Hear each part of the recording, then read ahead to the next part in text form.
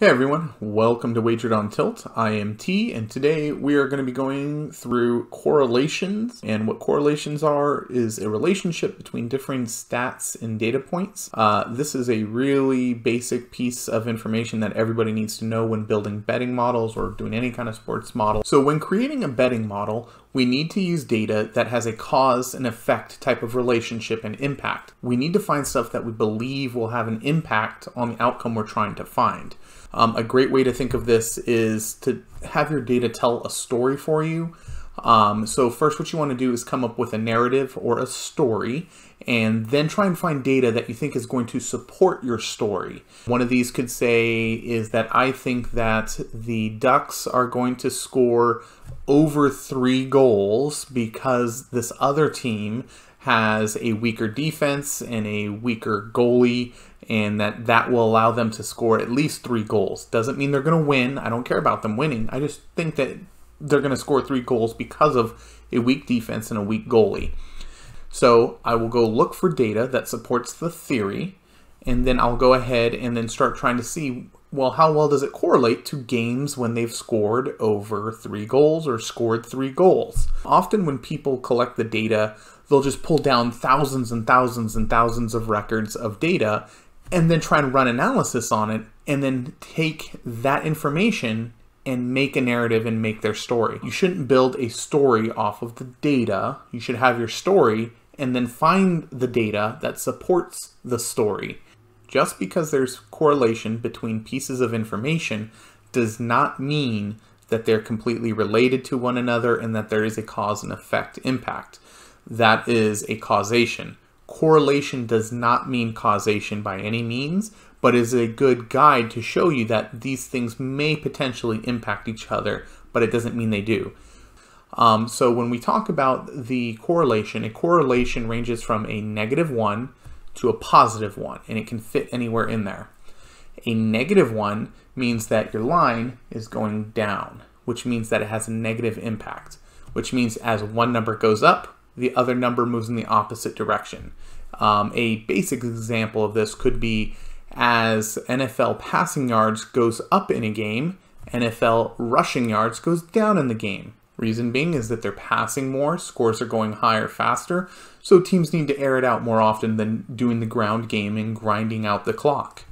A 0 means there is no correlation between the data and that it's just a flat line and it's scattered all over the place. There is no correlation, and then you know this isn't really useful information. A correlation above 0 means a positive correlation, which means that as this number goes up, so does the other number. So it goes in a line like that. That's good. That means as this thing occurs, this other event occurs, and as this occurs, this other event occurs.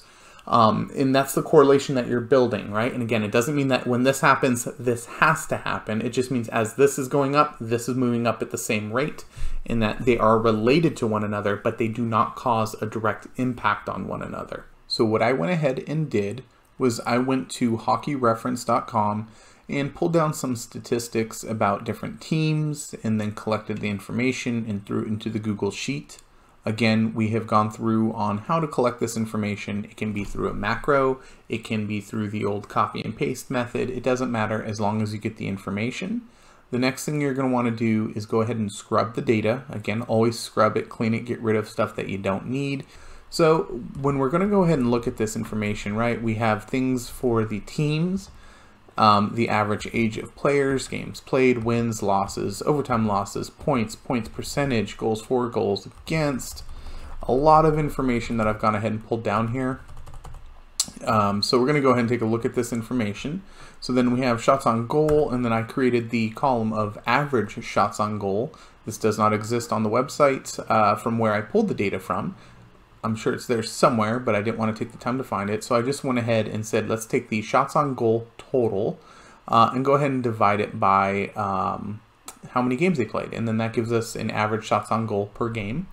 So using the average shots on goal, we know we're going to use this information. It's going to be important here coming up. I did not bother collecting the league averages because I can just use that in a formula.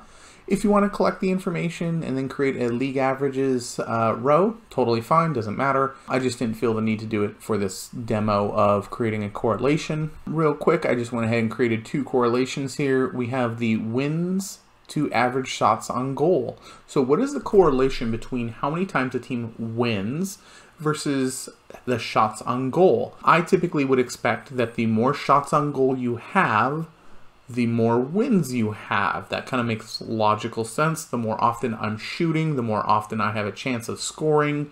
Therefore, I would expect a positive correlation above a 0. So for this first one, I went ahead and did the wins to the shots on goal. And that is a positive correlation here. We have 0.65. Again, remember, your range could be -1, which is an absolute 100% opposite direction of things moving apart, to a positive one, which is the things are exactly the same and they're moving the exact same direction to each other. You know, they could be moving this way, they could be moving this way, but they're stacked on top of one another and they're perfect. So a 0.65, that's a pretty good correlation.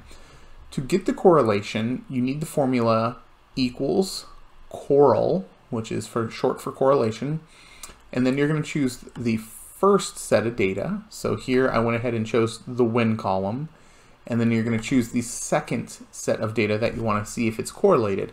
And then I took the average shots on goal, I believe, for this one, right? Make sure I grab the right column. Yep. So the average shots on goal. So based upon that, the correlation is 0.65. That's pretty good. So now I know this is probably some relevant data that I can use to figure out the games. Next, I did team points to the average shots on goal. Again, this is backwards looking data that you want to use to predict the future. Team points to average shots on goal, we have 0.674. Again, very great correlation. That makes sense though, because the more times that you're shooting, the more often you are to win. The more times you win, the more points you get. You get 2 points for a win. So the more likely that you win the game, the faster you're going to rack up those game points. So this is the first step in finding data that you think is going to be relevant for your model and just looking up what is correlated in a positive direction. If you find data that is correlated in a negative direction, that can be useful too. Don't just throw it away because you're like, oh, it's not a positive correlation. That's totally fine, because that's still a great indicator as long as the value is close to -1, because that means as one value goes up, the other one is likely to go down. Is that a true causation?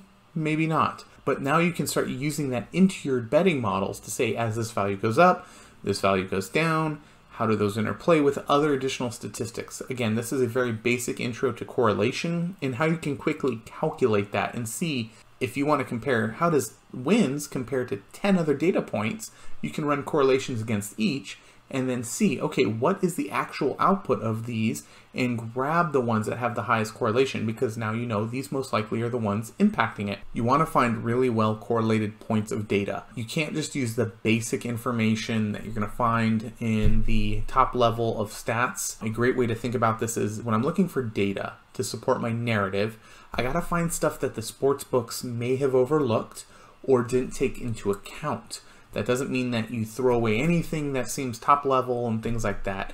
You want to pull those in still, but be prepared to add those into a more complicated betting model and just not correlation.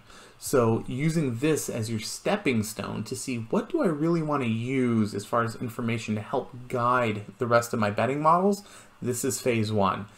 Phase one is, again, collect the stats, look for the correlation, and then begin prepping for your model. All right, and that is it for correlations. It's really not that complicated. Do the equals correl, and then the 2 columns of data you want to analyze and see if there's a correlation. Remember, a negative correlation means that as one number goes in one direction, the other number is going in the opposite.